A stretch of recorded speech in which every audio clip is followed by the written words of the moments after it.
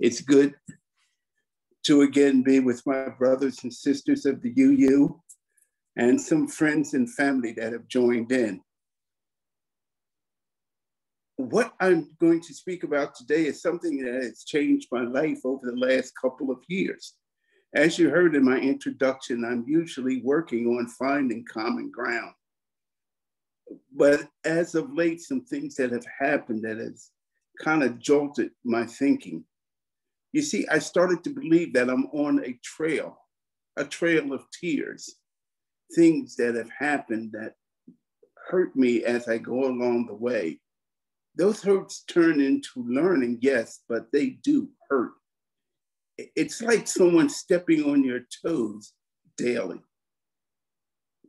Now, here in America, we don't like people stepping on our toes. In fact, as far back, if someone stepped on our toes, we learned to protest or have demonstrations. And we kind of started that with the Boston Tea Party. And if you really want to show protest, the women's suffrage, wasn't that something? Then we had civil rights. Along with that came the athletes, because the Black community was not getting the recognition that they needed to get their point across. So athletes stepped out. And during the '68 Olympics, Tommy Smith and John Carlos raised a fist, a gloved Black fist, in accepting their medals for the 200-meter sprint. When they did that, they were stripped of those medals. And from that point on, very few, if any, athletes ever spoke out. I think Muhammad Ali was one of the few. That was until 2016.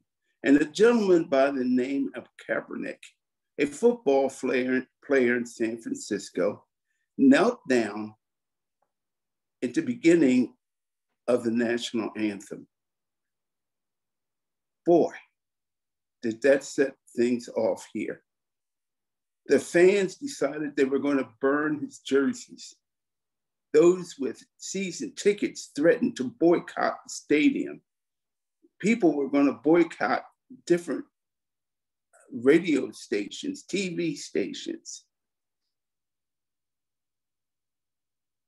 The owners, they were getting to the point that they were going to fine the players because the players had decided, you know, this man is right. We're going to join in, Black or white players. It got to be pretty nasty. And then came George Floyd. And not only did America see, but the world got to see the other side of the American city. We got to see a man of full health die in front of our eyes over and over and over again. That threw me. It changed me. I wasn't sure what to do because I knew I had to do something, because I remember that talk from my father about when I was out driving, how to carry myself in the streets so that I wouldn't be picked off by the police. I decided that I would write a presentation, something I could start out giving to Toastmasters to let them see that this was not about the flag. It was not about the anthem. It was about getting respect and justice in our community.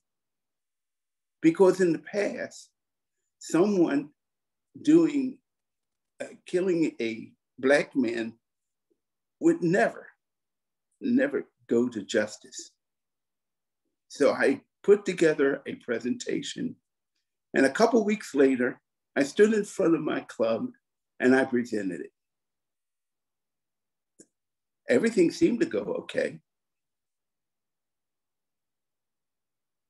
A week later, I had my bottom handed to me.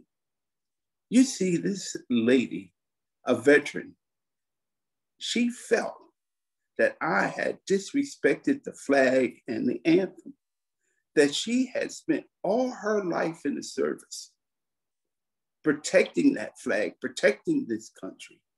Her father had retired from the service. And when he died, they laid a flag, the United States flag, over his casket. They gave him a 21-gun salute. And then they folded that flag, and on one knee, they handed it to her mother. Now, that may not seem like much to you, but that knocked me off my feet. You see, she didn't hear anything about my community. She went to the flag and to the anthem. It is the way people do not hear my community. They don't hear what we're saying. They switch the narrative. I started to put together a presentation to tell her how I felt about it. And you know what? That's when the pandemic came in. So can I share it with you? This is what I wanted to tell her. You see, lady, my veteran friend, I know your father fought in the Second World War, but so did my father, coming from the South that really didn't want him there. The Jim Crow South, where he wasn't respected at all. When he joined the service or was pulled into the service, he was living in Philadelphia. He served his country well. And when he came home in uniform, he took that trip back to Philadelphia on the bus, in the back of the bus, in uniform, under that flag. And when they stopped to eat, my father could not go to the front of that restaurant and order his food, nor eat inside. He had to go to the back of the restaurant, order his food, and sit out on picnic tables, rain or shine, in his uniform, under that flag. But maybe he could gain something from that GI Bill. So getting back into the real world, he wanted to apply to colleges so that he could get an education. And they said Negroes need not apply in uniform under the flag. But they also had a housing section in there. He could use that, couldn't he? They were building new homes, hundreds, thousands of homes in the suburbs. They were building them outside of Philadelphia in a place called Levittown. And the sign there read, "No Negroes should apply in uniform under that flag." My father didn't give up, and that was the one main thing he gave me. My dad got a position at the Treasury Department, the United States Treasury Department. And there he took on different responsibilities. He became a US Marshal. He was drafted into the Secret Service for a while, and he actually took and guarded JFK's limo when he came to Philadelphia. He trained sky marshals. He became the Assistant Director of Customs in our area. And before he retired, he was the security executive for the Philadelphia airport. And when my dad died, there was no less than 7 limos going up the highway in Philadelphia, escorted by 6 motorcycle policemen. And he too got a 21-gun salute. And they folded that flag and handed it to my mother. You see, that young lady had stepped on my toes. I was back on that trail of tears, and I didn't even know about that trail until she had done that. And it hurt. It hurt bad. It hurt that I couldn't defend my father in front of her. But I realized that from that time on, like I am sharing this with you, this is a story I would have never have shared before. But I have this and more that I will share because we should know that a lot of things have been hidden. And when something like George Floyd happens, there's an explosion. And that explosion comes from lots and lots of problems that have happened before. I'd like to share with you one of mine, and it happened when I was a teenager. I was a freshman in high school and loved to swim. I just started out to join the swim team.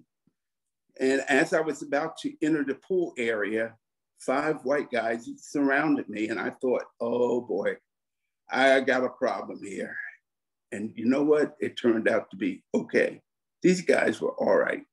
They wanted to know who I was, what strokes did I do, whatever. And when I told them I do the butterfly and that's what I was going to try out for, one of them said, oh no, you can't do the butterfly. I said, I can't? He said, no. I said, why? He said, well, Black people have a different physiology of their chest area, and you won't be able to bring your arms around enough. You will be disqualified. Oh, I didn't know that. So I went up and I tried out for freestyle and I made the team. Several weeks later, my older cousin came and he was so proud of me getting on the team. He asked, how did I do? And I said, fine. He says, well, yeah, you're swimming that butterfly, right? And I told him the story. In my community, we have a way of getting our point across. And my cousin reached out and whacked me across my head. And I stepped back and said, what are you doing? And he put his finger in my face and he said, let me tell you something. Don't you ever let somebody tell you you can't do something, especially when you've already been doing it. You see, the place where we were doing our tryouts was the YMCA that I went to summer camp, 5 days a week. 2 of those hours each day, I swam the butterfly. So he sent me back and I went to the coach and asked him, can I try out for the butterfly? And I made the team doing the 50-meter butterfly.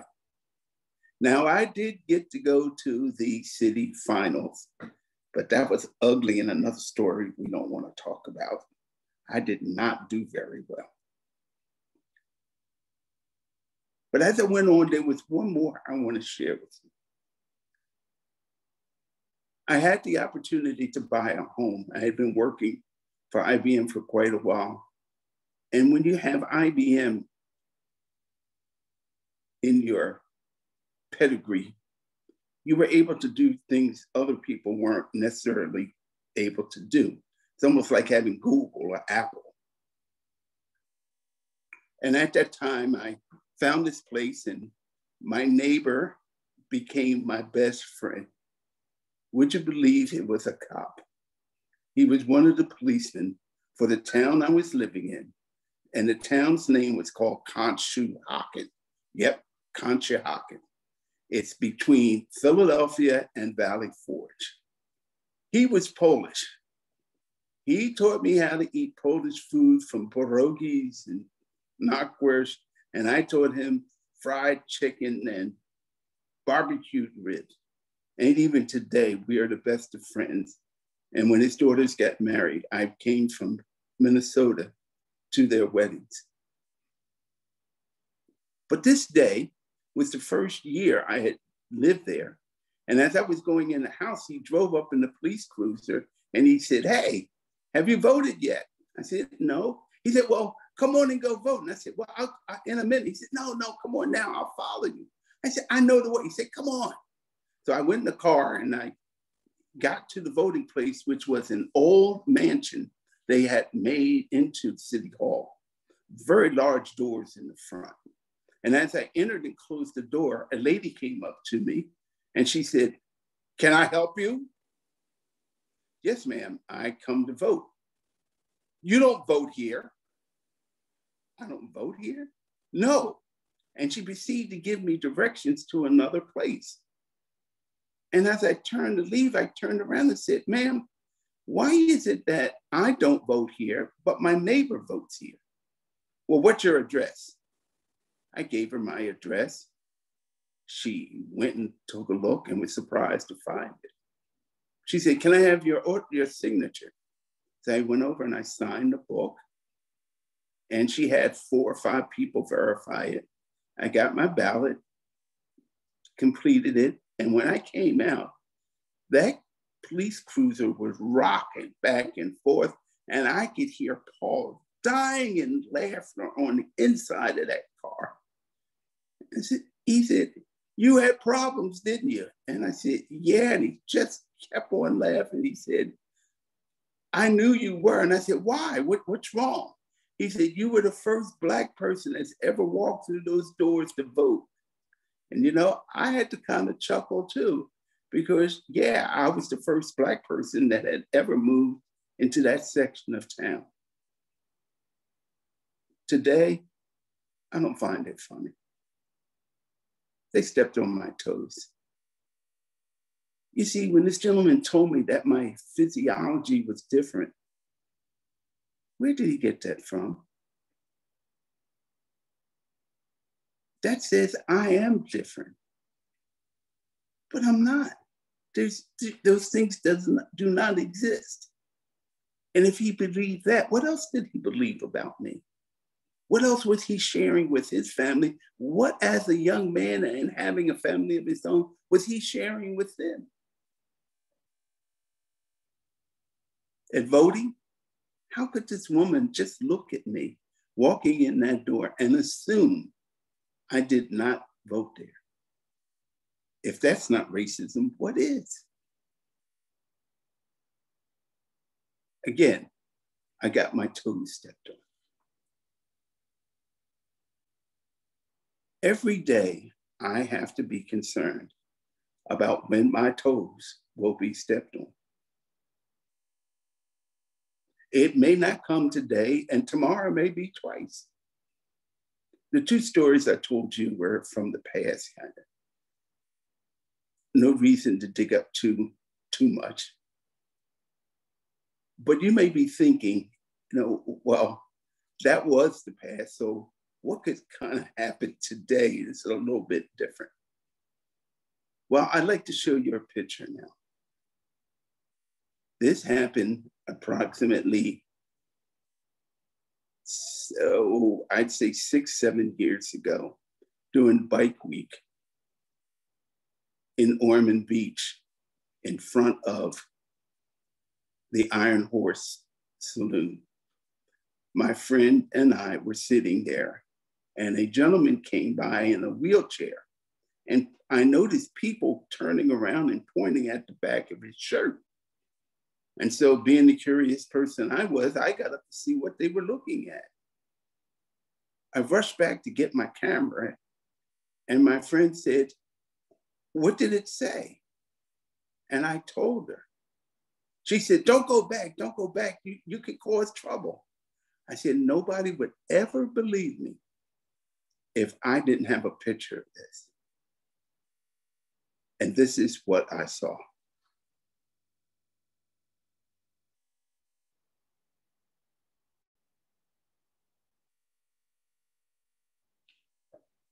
As you see there, it said, nigger, please, it's a White House. I got my toes stepped on. Melissa, thank you.